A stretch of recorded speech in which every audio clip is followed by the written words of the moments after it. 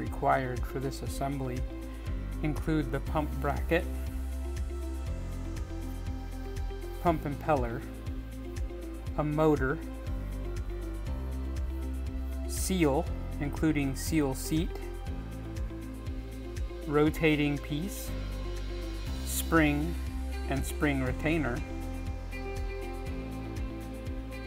pump motor shaft,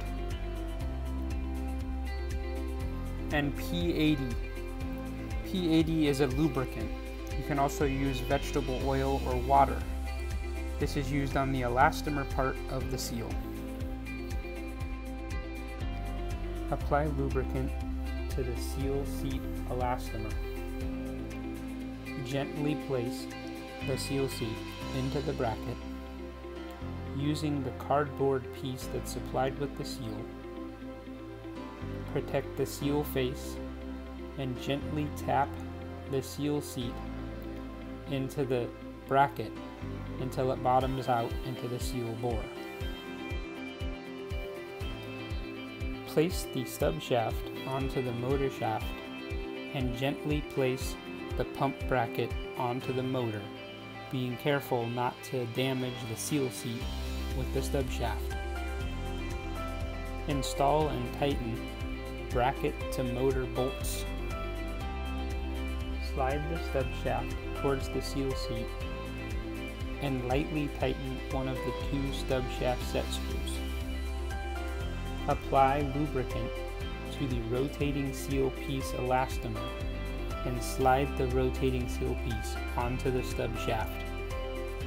Using a socket, ensure that the rotating seal face comes into contact with the stationary seal.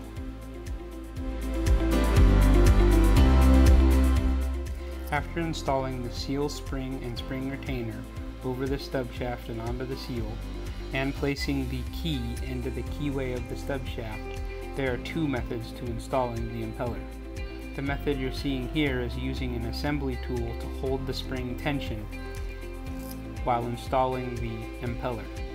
Be sure to use Loctite 222 on the impeller lockdown bolt.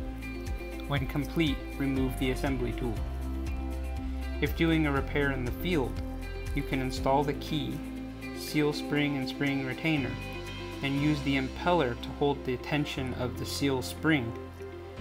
Just be sure to hold the impeller in place until you have the lockdown bolt installed, and always remember to use Loctite 222 on the lockdown bolt. We hope you found this video of how to install a Type 21 seal useful. If you have further questions, please visit Hotstart online at www.hotstart.com or call the number on the screen.